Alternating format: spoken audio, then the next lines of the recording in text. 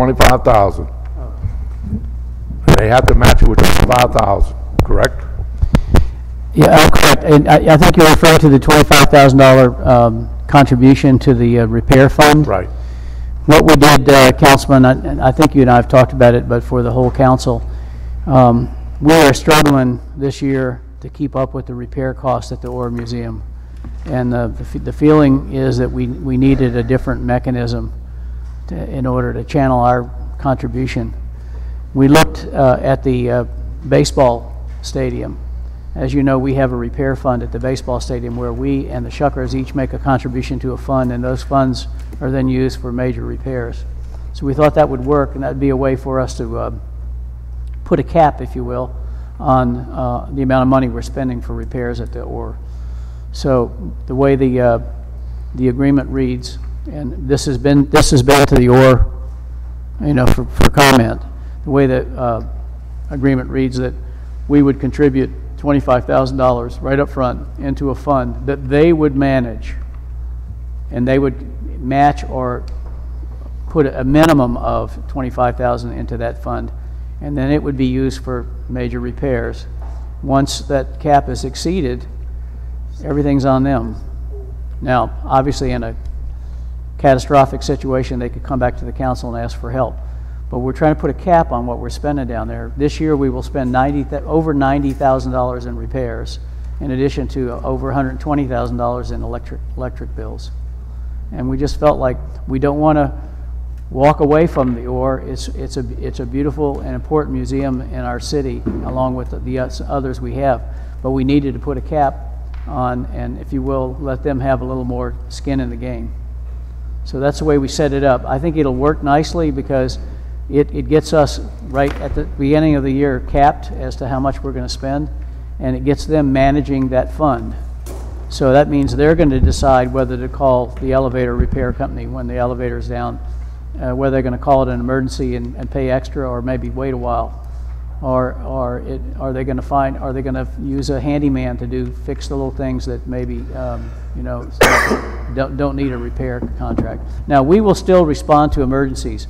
The Public Works Department still has a hotline that they'll call if there's something happening, and we will respond.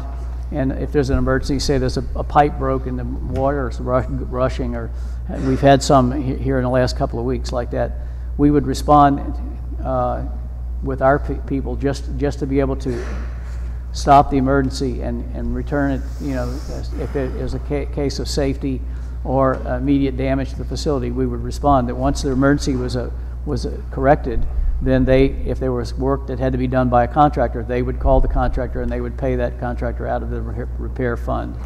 We think this mechanism will allow us to still contribute to the repair of that museum repairs, but cap our city contribution. So that's the way we set that up, different than we did from the Seafood Museum. And you all understand, I know, that the museums are similar but different in that we do not own the Ore Museum. We own the Seafood Museum building. So I was going to explain that to them, that they own that building. The Seafood Museum we own. That is part of the city. That's the big difference. But that's just one thing. I just want to make sure we had that straight because I think it's a good thing. You know, you always keep people in control, supposedly, you know. So what else we got? Is it still my turn or what? Still your turn. Still my turn, all right. I don't like first of all, this pedestrian crossover is a waste of money. Y'all can say what you want. You're spending $2.5 million to put up a tube. Who's going to control it? Who's going to light it? Who's going to pay the air conditioning, elevators? Is that all city responsibility? So where we going with this thing? Who's putting all the money out after it's built? We have to maintain all that? The city? I think it's a waste of money anyway, but I mean, you got one right here. You're building one from one parking garage and another parking garage for $3.5 million. Now you're going to spend $2.5 million on another one that goes nowhere. So, I mean, I just think it's a waste of money, but I mean, I don't want this bill to fall back on the city. All of a sudden, after you spend the $2.5 million, it's going to cost us $50,000, $60,000, $70,000 a year. Police going to be there, fire going to be there. Who's going to run this thing? Who's going to keep it clean? City? It's an added expense you're creating with this thing that serves no purpose. You have to walk to a stoplight to go to this thing. Makes no sense to me. But anyway, so I'm totally against A. No comment. Okay. I'm not finished. I found out one thing, I couldn't understand why we couldn't handle our own fire extinguishers. Well, they told me we can't be the inspector and tag them. You have to have somebody outside the fire department to do that, correct? On this fire extinguishers. We hired somebody to go, y'all go to businesses and check all the fire extinguishers. Right. Now we have to have somebody to check the city fire extinguishers. Can you explain it to me? Because that didn't make any sense to me. The fire department checks to see if the tags are on the extinguishers, but the extinguishers have to be examined periodically to make sure that the powder in them or the propellant in them is working properly. So they have to be inspected by an independent company. And so that's what, we go out and do an annual inspection on a business, and we just check the tag to make sure that the company has inspected it and it's working properly. Yeah, that's what was explained to me yesterday. I just want to make sure that's how it worked. I just, so here we have another contract with somebody else. I like all of the that we're closing all these contracts. They're going back to either in the paving fund, or if it's a bond money, it goes back to the bond. I think that's good that you're doing that, and a lot of these things are good that, I thought you couldn't give me something. So those are good things. Get them off the table. Let me see here, we ain't finished. The B monthly news thing, this is just to move money so they could pay bills. That's what they was told.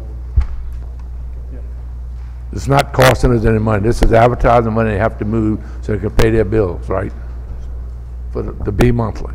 I believe this is money that they have received from ads, and this is to allow it to go out of that account to the vendor, to the printing company. Yeah, I got to make sure I keep up with Vincent, because Vincent said it's not going to cost us any money. So I'm making sure we're doing that. Where is it? Okay, now we get to these here. The DD, what did it cost us on this, the Howard Avenue improvement? Here we got another change order or what? On this DD. You want to take that? I don't know what the change order is. Well, we got 2 million tied up in this street now.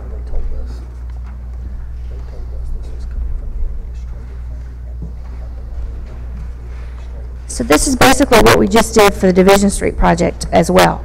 When we entered into the contract with Pickering, initially the design was just for Raynor to Lemieux, but as we went through design, we added the section all the way down to Nixon Street and then up to MLK. But we never adjusted Pickering's contract for construction administration and RPR for the time frame that's associated with those additional pieces. So this is basically what we're doing. We're just giving them more time How to is that finish up. possible? We didn't. Well, because when we started design and we entered the initial contract with Pickering, we didn't know we were going to do those parts. As design progressed and we added different sections, it wasn't thought of in the beginning. So now we need to add to it. Man, okay. All right, and then the last one, that's FF, or whatever they changed this one to. I don't understand what we're giving anybody $50,000 for that we've never seen. And I don't know why we give them anything in October, November, December. They're not in session. So why are we giving them $30,000? Is this a Christmas bonus? What is this money for? I mean, it's not in session. So what are they doing in October, November, December? So I don't like this anyway. I don't see where we get anything from this, where we put this man $70,000 and we hadn't got anything back that I've seen. And now you're running another 5-month contract. They're not even in service. They ain't even working. So no, I'm totally against that. And then the contract that y'all got on this piece of paper, half of it says 6 months, half says 5 months. So the contract you got on the agenda is wrong anyway. So to me, you talk about something ought to be taken off the table, this is it. You want to table something, table the thing until January. That's my suggestion. I'll make that motion. All right, we have a motion by Mr. Lawrence to table DD, or I'm sorry, which one? Oh, they changed it again? FF. A motion by Mr. Lawrence to table FF. Is there a second? I'll second it for discussion. All right, seconded by Mr. Barrett. You want to continue anything, Mr. Lawrence? You want to continue? No, that is my thing. They're not working. I'm not paying anybody $30,000 for nothing. Well, the legislature is not working, but the groups that are putting together the source and funding of the DP money. Give me a break, Mike. 30,000? Give me a break. I mean, come on. We're beating up right in the people in the departments $20,000, $30,000, and we giving $30,000 to somebody ain't doing anything. 50,000, excuse me. But I mean, the first 30,000 to me should not be paid. Mr. Barrett? Was this $50,000 included in our expected expenditures from the general fund in our budget talks? It was, and 50 is another professional services and the executive branch, executive department. It's there. I didn't expect to start spending it this early. And I was under, this is something that the mayor and I talked about, and the mayor said that it was in his budget, not in the general fund budget. That it was coming out of, I understand that we're moving it, but it's coming out of the general fund budget. It's not in the administrative budget. I mean, it's just, you're just moving money from the general fund to the administrative budget. And if the mayor wants to hire out of his budget, I'll do it, but I'm not going to support this coming from the general fund. That's just my opinion. Yeah. I agree with Mr. Leonard. We've spent $70,000 to date and have gotten no reports, nothing from this source. You know, if we saw some positive traction somewhere or something, but we have no reports or anything of any progress that's been made. So to date, we've thrown away $70,000, and I'm not willing to throw away another $50,000 or risk throwing away another $50,000 until we have some type of report or something from this guy letting us know that there's some progress or some positive movement with him.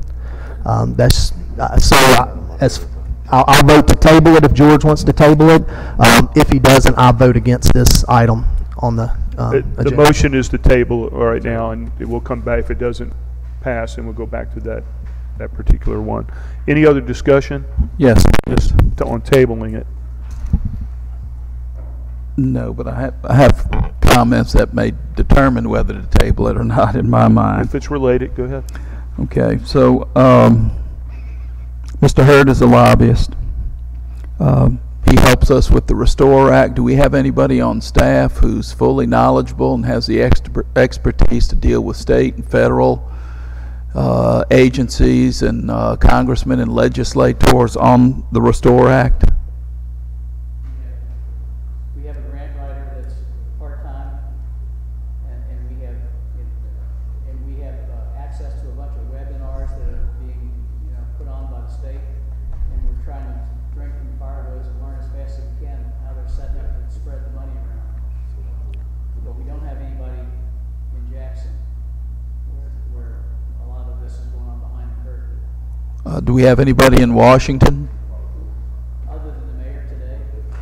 No. Okay. This is on the agenda today because when the announcements came out about the process for the BP money, as well as the process for the infrastructure money that's coming from the internet sales, the mayor said to me, get that guy going. We're going to need somebody up in Jackson talking to the various folks that we don't know. I mean, the governor hasn't appointed the panel yet that's going to steer the money. Right, and you've got the Gulf Coast Restoration Fund. I think that was part of the special session. I think that's been ironed out to some extent. I'm putting that words in his mouth, but I think the mayor's concern was that while we had this guy in the budget starting sometime in the next fiscal year for that same 5 or 6 month cycle that we were going to use him for, that we used him for last year, that because of what was going on in Jackson in particular, that we needed to get him moving now. Right. That's why it's on the agenda. Does it have to be now, or next week, or the week after? I don't know, but I'll let him. Right. I think when he comes back from Washington, maybe he'll know. But there's other federal funding out there, and I'm asking because I don't know who our expert is on Go Mesa, the Office of the Inspector General, on the audit and appeal. I know that we're dealing with some FEMA and MEMA related issues. We've got the Keesler Gate inside and outside and related grants. So I mean, you're talking about millions and millions of dollars. And what I heard you just say is we can have an expert tomorrow if somebody goes online and goes to the webinar that the state puts on, more or less. I can say with certainty that I'm certainly not that expert. Okay. Do you know of anybody else that's an expert that has the knowledge, expertise to keep these things going, or the relationships? Not personally, but Okay. an excellent grant writer that's been working for us for years. Okay. That's all. All right. Thank you, Mr. Leonard. Any other discussion on this motion to table? Yeah, one thing real quick. We have two people we paid $300,000. I thought that's what they're supposed to do, Joe Biloxi, Cliff Creek, and I thought that's what they're supposed to be doing for it. So they don't have the experts? So they're not experts, so what are we doing with them then?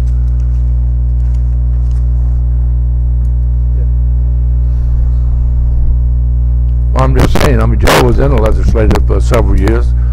Like Felix said, he's been out of there a while. I don't doubt that, but I have a lot of connection. So with all these people, they're not experts. Yeah, I mean, I think he would be one of the experts. Is that what? I think Gerald would be one of the experts. Yeah. So I said, why don't we let him do it? We've not suffered from the lack of asking in the past. We've suffered from the lack of money coming back from our asks. Right, so I'm not in favor of throwing away another $120,000 because we hadn't got anything yet. We already spent $70,000. Now you want to spend another $50,000. That's my problem. Yeah. Anyone else? Yes, just kind of like Dr. Tisdale when he ran across this litany of things. Keith Hurd, in particular, like the Keesler Gate, he was instrumental in helping us get that, bringing those monies back to Biloxi.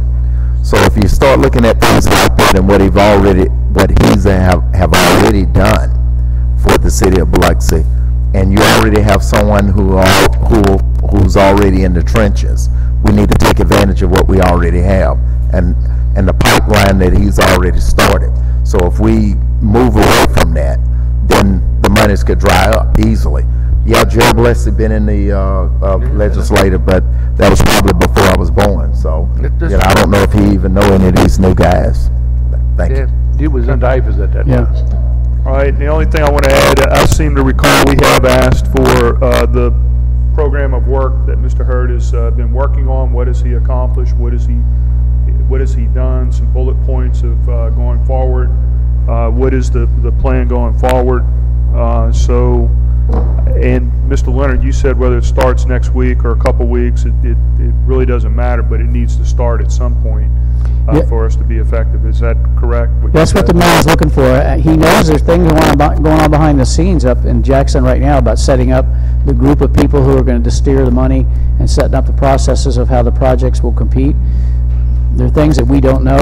Even the $5 million we need to finish the Keesler Gate outside, we're still waiting for that money, and it's promised, and with nothing happening right now, and we can't put that job on the street till we get that money. So if we table this for a week until we get some more information, or maybe Mr. Hurd himself would come here and give us an update, that may be beneficial for I don't see any problem with doing that. I agree with you, Kenny. We requested that before, but it never came. So I think that's a good thing to do. I think we just need to hold this thing back until somebody comes explain to me why I'm wasting $10,000 a month.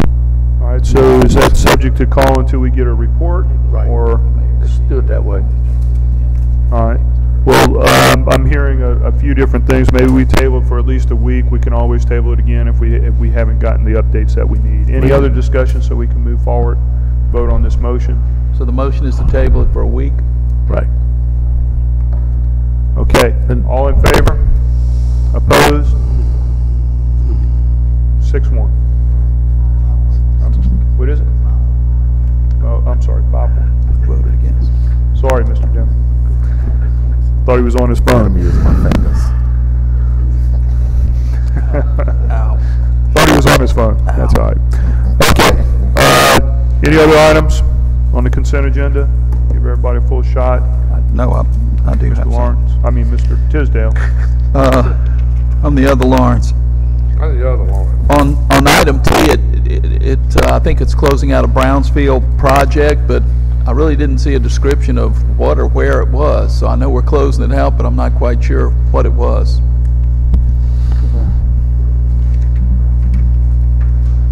And just in background, Christie, as you get started, there's a whole series there that we're closing out. We normally do this at the end of each fiscal year. I'm not sure it's gotten that much visibility in the past, but we try and get all the projects that are closed off the books so that when we do the revised budget in October, the revised capital project list will just be the active stuff and not all the old tired finished jobs. And in some cases, there's a little bit of money left in some of these, then we can move around. What you doing here?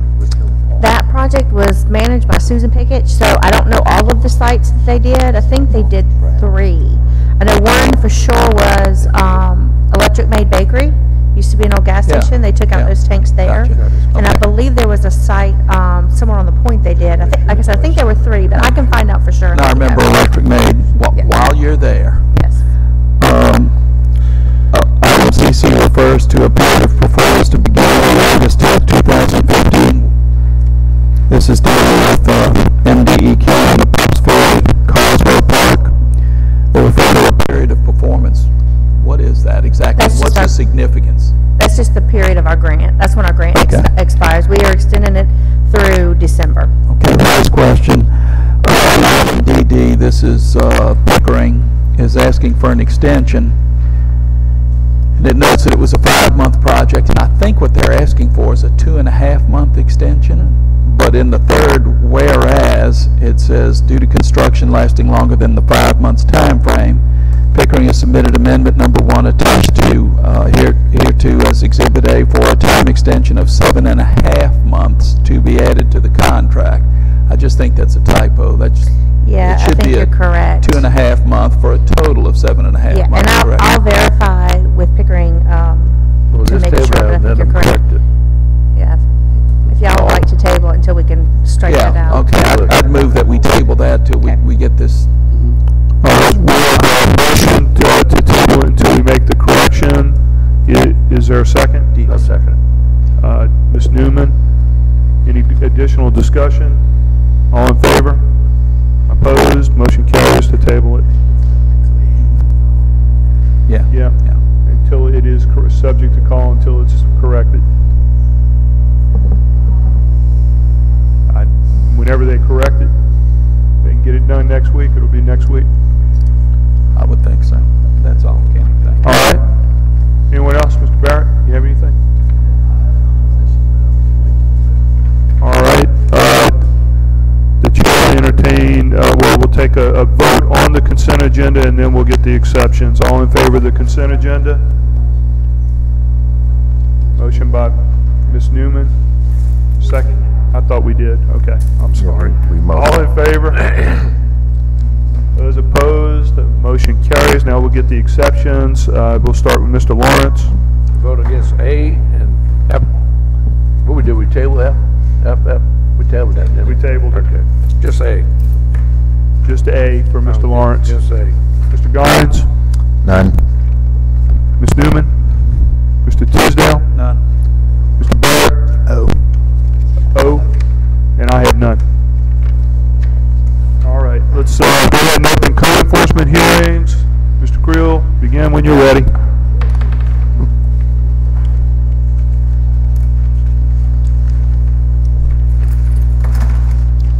Code enforcement case today, L.T. Code and Keith and Janet Iron. Property is at 460 Cove Drive, and it's still in violation.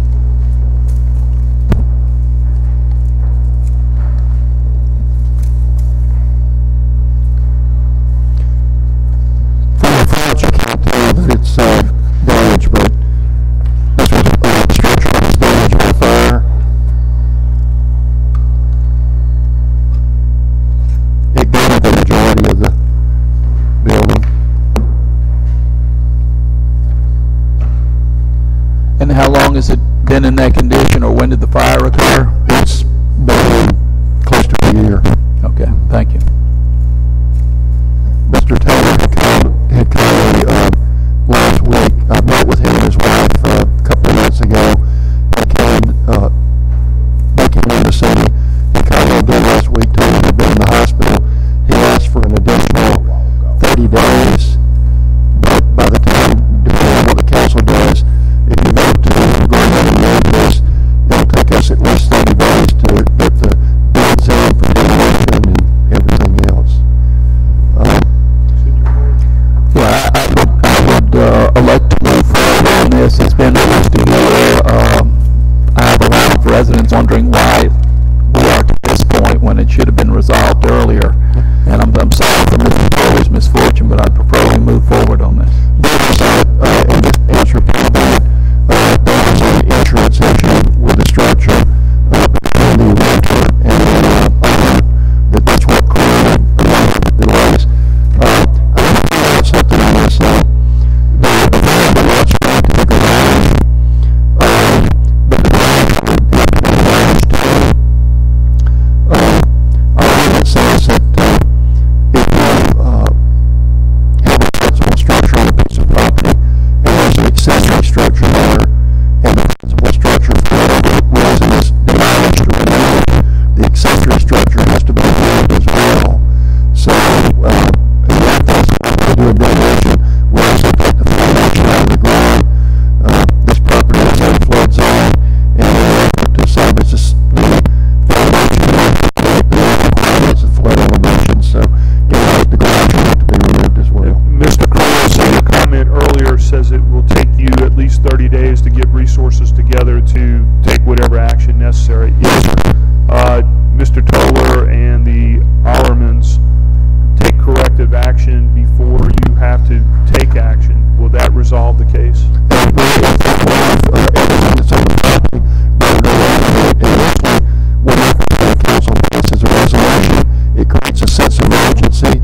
So if they want to take it down, they're not allowed to, it's their property. If they don't take it down, we'll take it down and then we'll add the charges back to the taxes, so. Okay.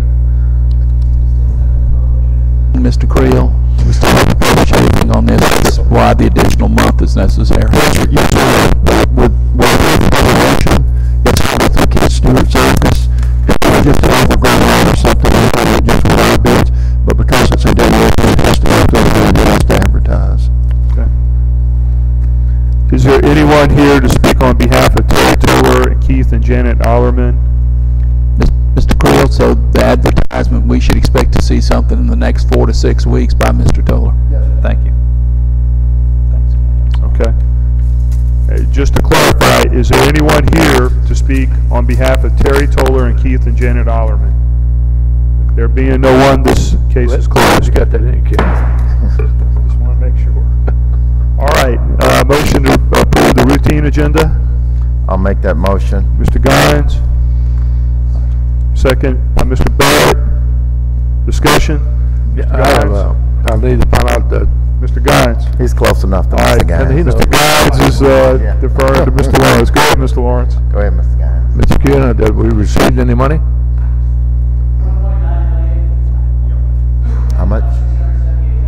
How you doing, Mr. McEwen? We changed the names today. He got his picture taken. Mr. Lawrence, you wanted to make a comment? I want, I'm I'd like to ask one more question since we're in the routine. How did we correct the $11.5 million mistake on the budget that they passed?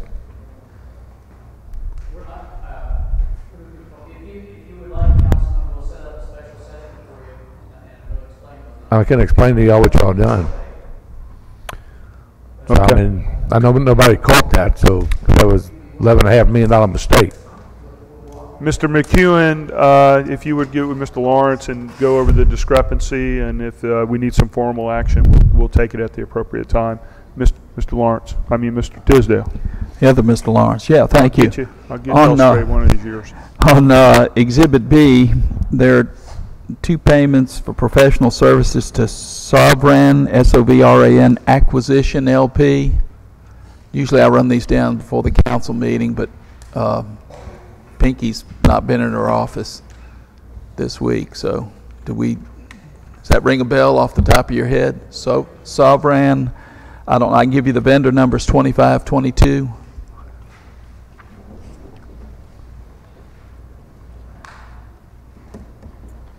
On the B docket.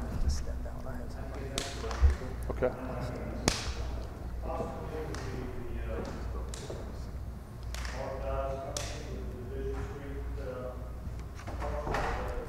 Right away. Okay, I'll check.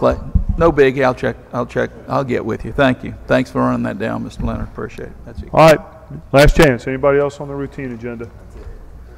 All right, call for the question. All in favor? Those opposed? Motion carries. We have a motion to recess. Second. You got the votes? All in favor? Those opposed? We're recessed.